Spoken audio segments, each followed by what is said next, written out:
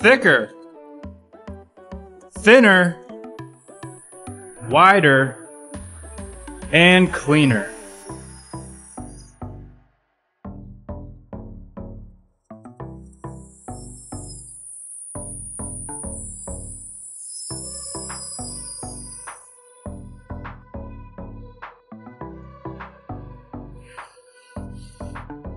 Thousands of woodworkers around the country have embraced Woodpecker's slab flattening mill as the best way to surface live edge slabs.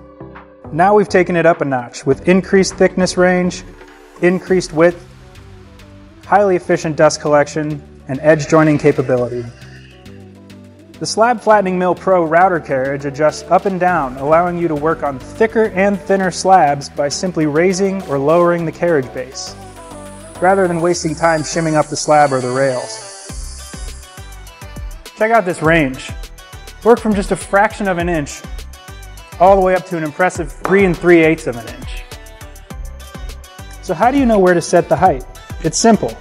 The curtain isn't touching the stock, neither will the router bed. You want the curtain just a little bit compressed. Just support the carriage off the rails, move the pins to the correct slots, lock it down and go.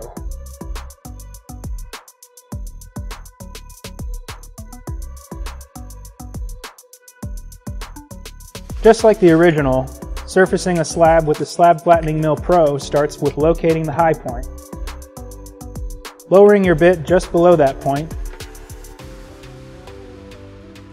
moving back and forth across the slab and repeating until you have a flat surface.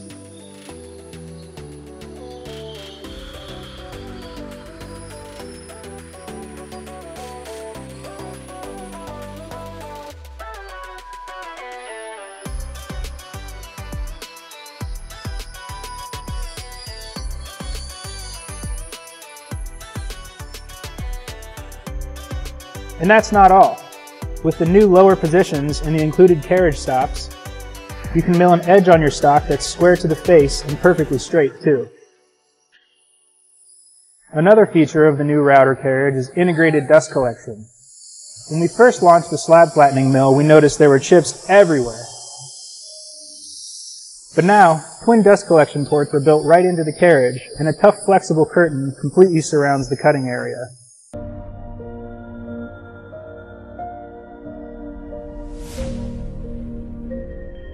This is the Dremel SawMax, another amazingly versatile tool system from Dremel. The SawMax gives you the ability to make all your common cuts with confidence. Multi-purpose cutting wheels easily cut through everyday materials like wood, drywall, plastics, plywood, and more. Just set the depth of your cut and go. With its ergonomic design, you'll have an unparalleled view of the task at hand. Masonry and tile wheels make quick work of tough materials like wall and floor tile, granite, cement board, or pavers. A flush cutting wheel can be used on its own or paired with special guides for making bevel cuts, miter cuts, or cutting 2x4s, all with the ease of single-handed operation, no matter where you're cutting, which makes it the tool you'll reach for time and time again. Check out the Dremel SawMax wherever power tools are sold, or visit Dremel.com for a free project DVD. Cut with confidence. Cut with the Dremel SawMax.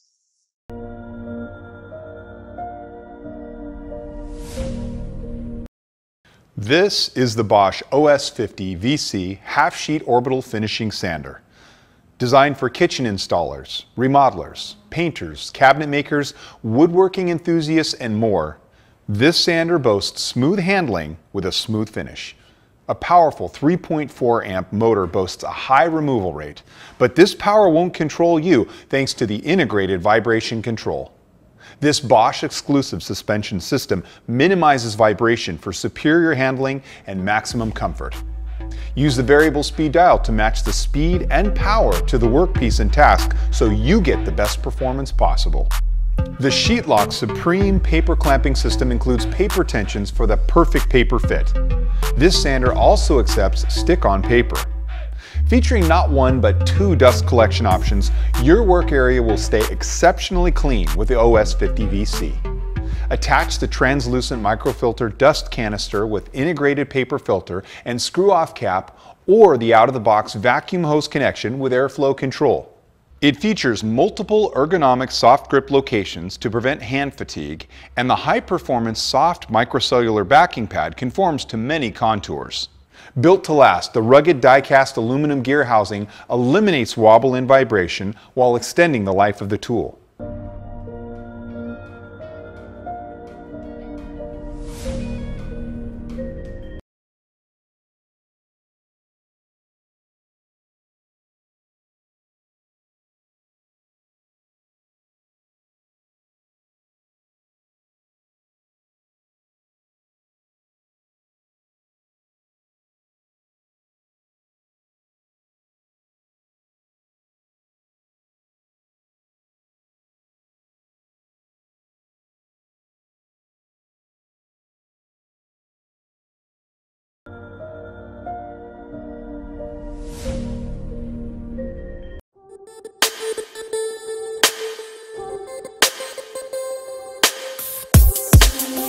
Today on the Grizzly Project Lab, I will show you how to make a perfect fitting tenon using the Grizzly H7583 tenoning jig. Start by adding a 3/4 inch by 9 inch by 2 inch backer board to the back support of the jig. Then cut a 3/4 inch by 9 inch by 5 inch backer board and attach it to the side support.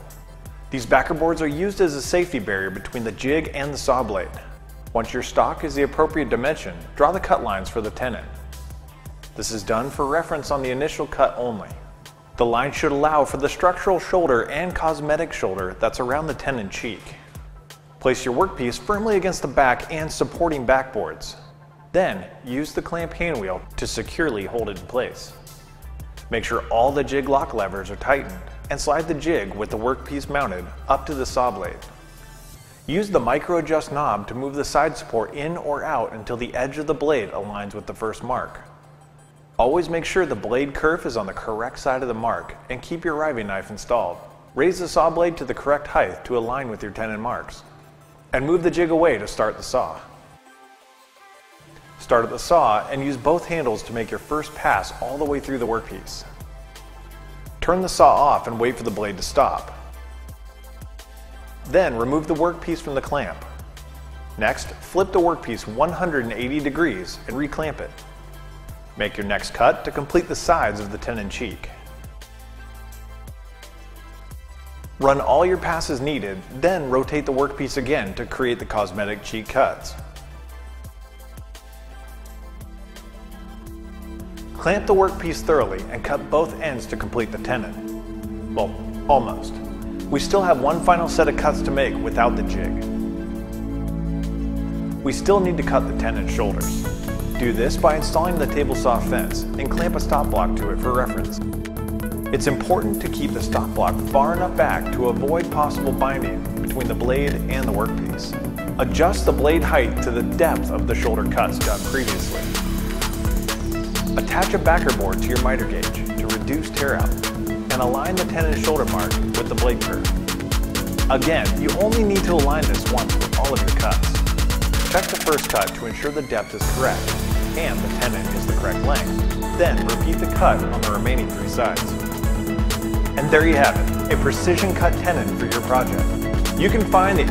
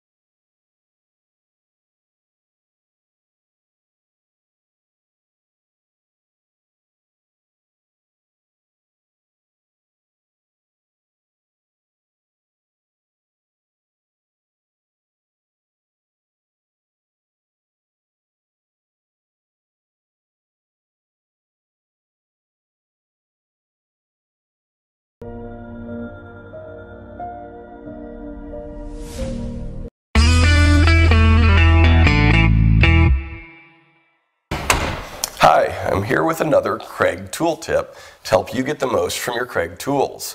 And today we're going to talk about this one, the Craig Jig Mini. It's small, but it's the perfect tool for repairs of a lot of wood furniture around your house. Take, for example, drawers. Dresser drawers, cabinet drawers, and like these big drawers from my shop, take a lot of abuse. And the result is often this, a drawer front that's pulled away from the drawer side. Now, depending on how the drawer was put together, repairing it can be a real hassle, but the Craig Jig Mini makes it easy. To make the repair, I'll start by positioning the Craig Jig Mini on the drawer side. Now, where you do that depends on the thickness of the drawer material. This one is made from 3/4 inch stock, so I'll put the end of the Mini flush with the end of the drawer side. If it was 1/2 inch stock, like a lot of drawers, I'd just back the Mini up 1/4 inch. The instructions tell you how to do it all. But in this case, I'm going to butt it against the end, and then just clamp the Craig Jig Mini into place. So the next step is to set the depth collar on the drill bit. And again, it's based on the thickness of the material. Now, because the Mini's small, it doesn't have the built-in depth guides like some of our larger jigs. But it's still an easy process, and the instructions show you. For 3/4 inch material, you just set the depth collar 3.5 inches from the shoulder of the bit, not from the tip. Some people make that mistake. All of our measurements are always based on the shoulder of the bit. So with the depth collar at 3.5 inches, I'm ready to drill. Now I'm just going to go ahead and drill until the depth collar contacts the end of the jig. And I'm going to go ahead and let the drill bit get up to speed before I start drilling.